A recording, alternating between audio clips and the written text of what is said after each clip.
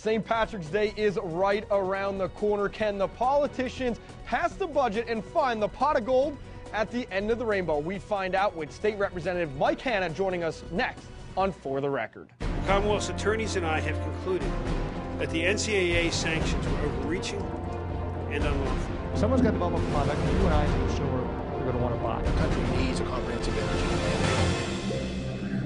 Good morning and welcome to this edition of For the Record. Once again, talking the Pennsylvania state budget. And to do that, we bring in State Representative Mike Hanna, the Democrat minority whip in the House of Representatives. Mr. Hanna, thank you so much for being here. Thank you, and thanks to our viewers for tuning in.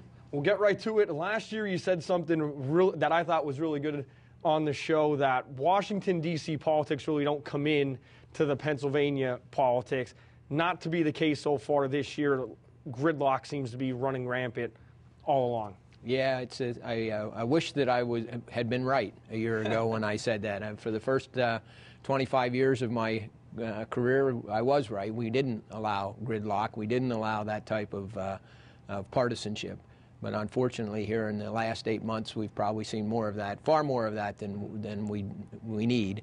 And hopefully we can eliminate it and get back on track and get a budget resolution. Yeah, definitely could see that with national politics. It's just taking a nasty turn. You see that with the presidential election going on right now. Specifically talking about the state budget, in your mind, what's the problem? Well, the biggest problem that we had here in the last 3 months is we finally had come to an agreement before Christmas. And unfortunately, we had the Speaker not honor that agreement, and that's terribly unfortunate for a number of reasons. Number one, I don't believe that's ever happened in Pennsylvania politics before, where an agreement was reached in the negotiation level, and then that agreement was not validated at the House level. And what happened is the Speaker just wouldn't run the bill. The votes were there. The agreement had been reached. We had the votes to not just pass the budget, but also to pass the revenue package to pay for that budget. And all we needed to do was put those votes up on the board, and the matter would have been concluded. And unfortunately, the Speaker decided to pull the plug and not allow those votes to happen. We've heard on this program that the votes weren't there. We've heard that it fell apart because of the liquor bill, the reform, there was a property tax, and these things were getting pulled out. But what concerns me is that bill that was passed in the Senate was 31-19, had bipartisan support, and then Torzai, I believe, and this is mid-December, just doesn't call it to the floor. There had to be some anger in the House when that happened on both sides. Absolutely, there was. I mean, the reality is that the votes were there. I mean, we had demonstrated the votes were there. I believe it was on December 22nd when votes were counted for on second consideration. The bill was actually a roll call vote, which is unusual. And there were a number of procedural challenges, and the votes were put up. I mean, we showed that we could pass the procedural challenges. We could pass the actual bill on second consideration, and we did that. So we demonstrated the votes were there. If there was an outside issue that was affecting the budget bill and the revenue bill, it probably was more the pension issue than anything else. Apparently, when the Republicans failed to pass their own version of pension reform, that caused some problems within their caucus, and that may have led more towards the Speaker's decision not to run the bill than anything. But the fact of the matter is the votes were there. We had, it was a small number of Republicans. It was only probably around 28 of them that agreed to help pass the budget and pass the revenue package to pay for that budget. But they were there together with our approximately 78 or 80 votes, more than enough to get things done, and we demonstrated that on second consideration. So it could have got done. How much of the money is currently flowing? If the budget would be 100% passed, it'd be 100%. How much? What percentage is currently in that? Is my understanding that the budget that the governor line item vetoed had about 30.2 to $30.3 billion in the total budget that was sent to him. The line item veto was probably somewhere in the neighborhood of $6 to $8 billion. So there's about $24 to $26 billion that are flowing, and those dollars have reached school districts, they've reached counties, they've reached the state-owned universities, but not the state-related universities. So a lot of dollars have flowed, but there's a lot of dollars that are not flowing at this point. We have a tremendous problem with corrections.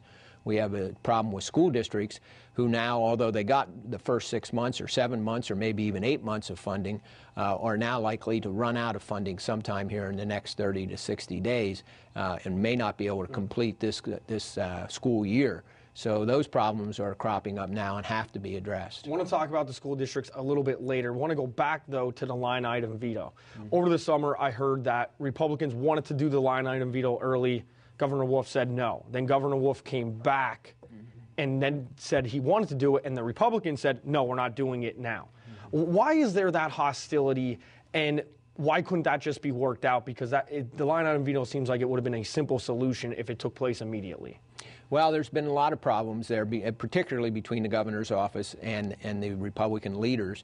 I think that where we stand right now, we can get this resolved as long as we focus on getting a budget that takes care of Pennsylvania's priorities, solves the structural deficit. That's the single biggest issue that we have to address here on the short term.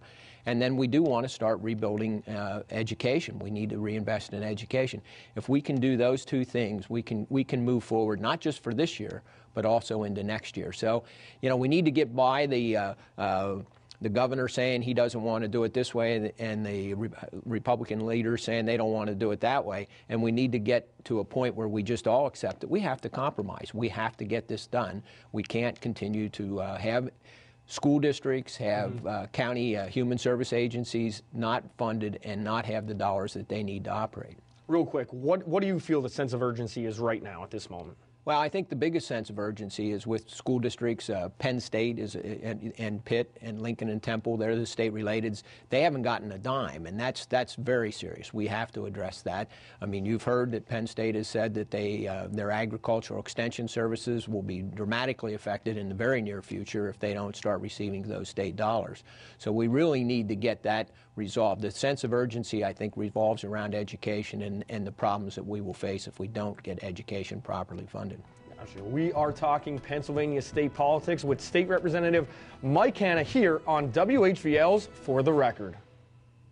Welcome back to For the Record, talking Pennsylvania state budget. State Representative Mike Hanna, pleasure for him to be here. I hope it's a pleasure for you to be here, I should say. Structural deficit, obviously that's a big part.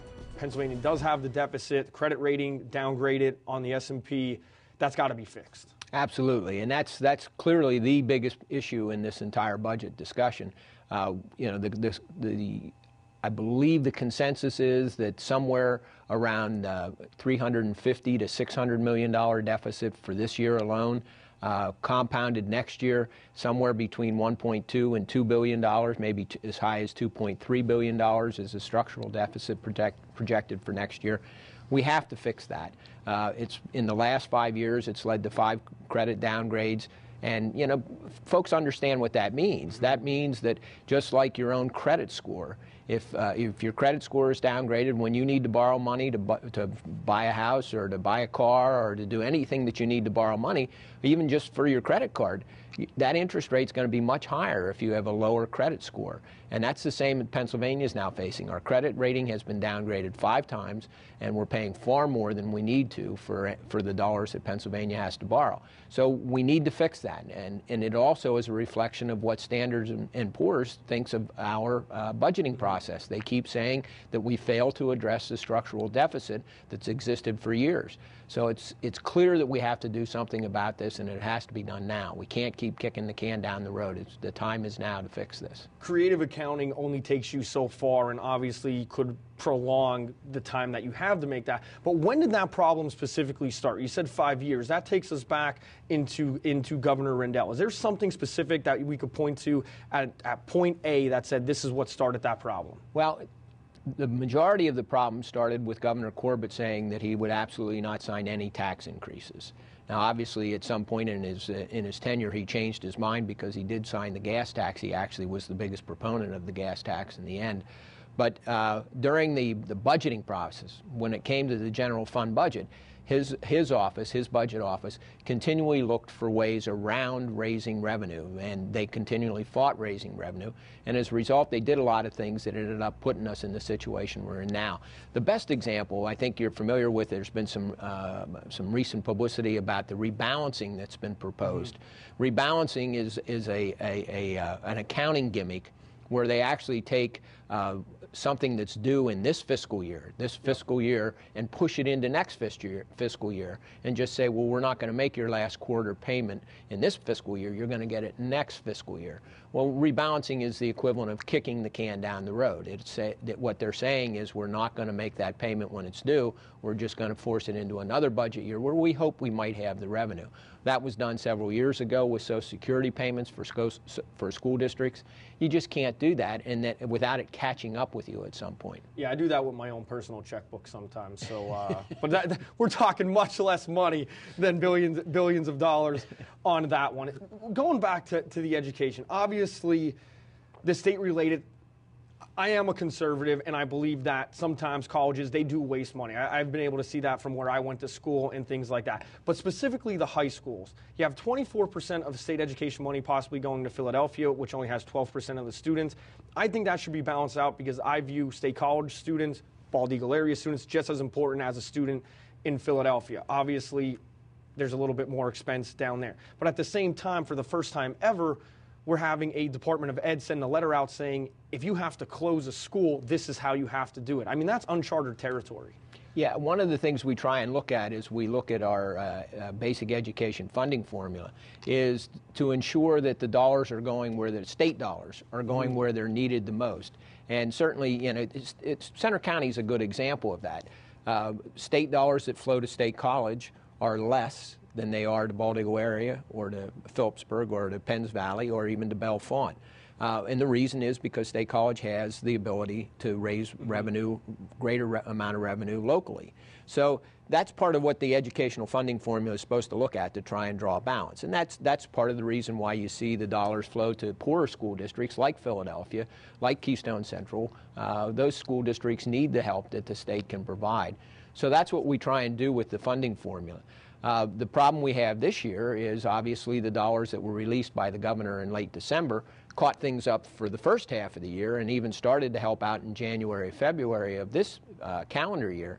But they're not going to get most school districts through the end of this year. And that's a real problem because those school districts have to have those dollars. They're not going to see tax dollars coming in until they send property tax bills out in June. And then the bills aren't due until the end of August, beginning of September and October. So the real money doesn't flow till then. So they need the money now, and we're going to have to resolve that problem here in the very short order. Governor Wolf wanted $3.4 billion. The number that came in was 3.1. You're only $300 million off. Where does that come from? Well, one of the things that we looked at is various revenue packages. And, you know, there was a discussion about whether it should come from personal income tax. There was discussion, and, you know, the governor in his most recent budget address, one of the criticisms he got hit with was that he had 7 tax increases in his most recent budget address. Well, I looked at the 7 tax increases that were proposed. You know, I'm at the negotiating table. I know what's being said. 4 out of the 7 are taxes that have been proposed by the Republicans at the negotiating table. So the governor is just following up on the negotiations and where we were when things broke down in December. What he's proposed as the revenue package is really the revenue package that was negotiated last December. It includes a bank shares tax. I never even heard of that until the Republicans proposed it. It includes the tobacco tax, which, of course, that was proposed a while ago, and it includes some other taxes. Can you explain the bank shares tax? Because that's the first that I'm unaware of what it is. I really can't. It's what it is it's a tax on banks because that's who we're hearing from apparently on their capital. And that's something that was proposed by the Republicans at the negotiating table. And, you know, since traditionally big banks are a Republican constituency, we assumed that if the Republicans were proposing the tax, it was something that they were willing to accept and something that we could actually support. It's definitely a shame that it's come to this, and, you know, I don't want to say holding students hostage, Harrisburg, but it is something that needs to be resolved and needs to be resolved quick. Yeah, absolutely, and you know, the students are our most important concern at this point, and it's not just basic education; it's higher education as well. We can't complete this school year without getting this funding out on both this basic education level and on higher education level. Going to talk some different topics with State Representative Mike Hanna. We'll talk marijuana, we'll talk PA liquor control, and who knows what we'll get to next. Stay with us. You're watching WHVL's For the Record. Welcome back to WHVL's For the Record. Over the next 7 minutes, we are going to attempt to find $300 million, maybe $1 billion. We don't know. State Representative Mike Hanna joining us. Representative Hanna, marijuana, it's always a hot topic. Across the nation, it's a hot topic. Colorado, they seem to be doing pretty well. Washington, Oregon, they seem to be doing pretty well. Where does it stand in Pennsylvania right now? Well, it's likely that medical marijuana will become law this year, and I would expect that the vote will probably happen the week of March 14th, and it's likely that it will pass the House, and I think pass with a significant majority. It's already passed the Senate. Now, the bill will be a little different. It's medical marijuana. It's really to help kids and to help people who are suffering with diseases where medical marijuana has been proven to be a help. So that would pass, I believe, the week of March 14th. Would have to go back to the Senate to be reconciled with their bill, and then ultimately go to the governor, but he's indicated his support for a medical marijuana bill this year. So I think we can get this done and get it done this year. Some opponents of that, you read in the press that when there were hearings going on down in the Capitol, it got pretty heated. Some of those opponents were making insulting comments to parents who were coming and actually testifying about the need to have medical marijuana for their children. Is that poor form to actually call parents out like that in hearings? Well, the purpose of the hearings is to give a forum where people can hear all sides of the debate. One of the things about the hearings that I thought was very helpful was the medical professionals, who clearly demonstrated that there is a need for this and that it can be properly prescribed. So it'll be treated just like a pharmaceutical drug, and it will be prescribed by medical professionals. And that's what the hearings were. I think the ultimate result of the hearings was to make sure that our bill followed a process that made sure that it was dispensed as a pharmaceutical and dispensed in a way that would protect the public. Any chance that this gets tied to liquor? Because Republicans have been for years that they want this liquor board fixed in Pennsylvania. Yeah, anything can be tied to anything in Harrisburg, unfortunately. But the reality is there seems to be a consensus growing around some liquor reform, and it's what I generally describe as liquor modernization. And what that is essentially putting our existing state store system in a much more competitive atmosphere. And we can do that. We can help them generate more revenue for the state, and it just takes some minor tweaks to the law and things like locations, making sure that as they open new locations, we put them in places that are more accessible to the public. Hours, making sure they're open the appropriate hours, including what a lot of folks want are Sunday hours. And those Sunday hours would be possible, particularly if some of these stores were located in or next to grocery stores. That would be more appropriate. People do their grocery shopping on Sunday a lot in Pennsylvania. Flexible pricing. One of the things that we have right now is a very rigid pricing system, which does not allow the liquor control system to price things, to move them. You know, if there's great demand for something, they have to have the same profit margin on that item as there is for something that nobody wants. And we need to give them flexible pricing so that just like any other business, they can move stock that makes sense to move and price it accordingly. So all those things would generate more money, as much as $100 million more a year, which is really significant. What about the selection? That's always a complaint amongst people in Pennsylvania, that you don't have the selection as you would in Maryland or you would in New York. First off, I'm not sure that's true. I mean, one of the things that I've learned about selection just through this whole debate process is Pennsylvania can get you most anything you want. Yeah, they can. Yes, and if it isn't available in their store, and State College is very fortunate that they have, I believe, at least 3 stores, one of which is what's considered a high-end store that has some real, some kind of exclusive brands that are available. So there are a lot of selection available. Where it comes into a problem is with wine, I think. And with wine, there are some limitations on some wineries getting their stuff into the marketplace here in Pennsylvania. And that's part of modernization. We can fix that. One of the things that I think everybody would like to see is wine in grocery stores. and it's possible to do that so that there is a broader selection. The problem with privatization is it may actually result in a lack of selection because, for instance, in my district, the 76th district, there were two. One is currently closed but being reopened. Two very small liquor stores in Snowshoe and one in Renova.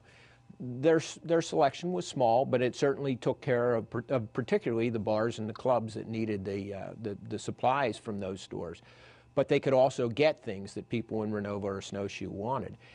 If there was privatization, number one, I don't think either one of those stores would exist. Yep. And if they did exist, they would exist to just carry a very, very small selection, and they wouldn't have the ability to get the larger selection at an affordable price for people. They wouldn't be able to even provide additional selection. So I think there's a real concern that privatization would actually end up reducing selection, and that actually happened in the state of Washington. I'm a big fan of modernization. I personally don't feel that Pennsylvania should sell it off and go completely privatized, even though I did like how it was when I lived in New York. Is there, when do you see a timetable of this actually finally being resolved? Well, the budget, because as I said to you, modernization could bring as much as $100 million in new money into the budget. $100 million is real money. As you and I talked about earlier, this year's budget deficit is projected on the low end to be $350 million, on the high end to be as much as $600 or $700 million. Well, $100 million